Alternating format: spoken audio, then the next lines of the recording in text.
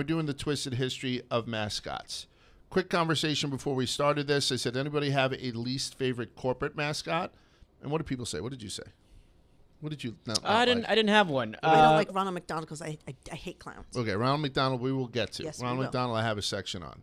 You, any corporate mascot? I said sports teams, the Stanford Trees. Stanford Tree, and I too don't like Stanford Tree. Oh, and then we all said that it's the creepy big head people. So Purdue Pete, the Wake Forest Demon Deacon.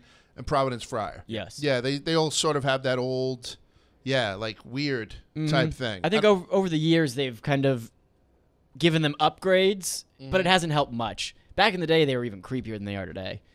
Yeah, I would agree. They have gotten some upgrades, but they were really like rudimentary for a while. Listen, people from Stanford are better than us in every way.